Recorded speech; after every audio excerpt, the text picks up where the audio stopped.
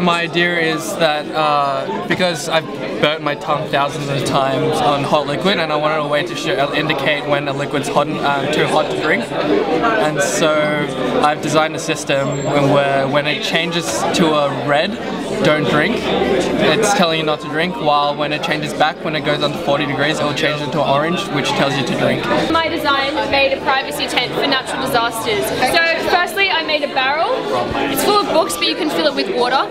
And attached to it is a fiberglass pole, which then holds a tent, and it also will have oxo-biodegradable plastic as a second layer. Once you're done with the tent, what happens is you take off the pole, you cut the elastic, and you've got 4 separate poles. Now after natural disasters, I assume that there's fertile land.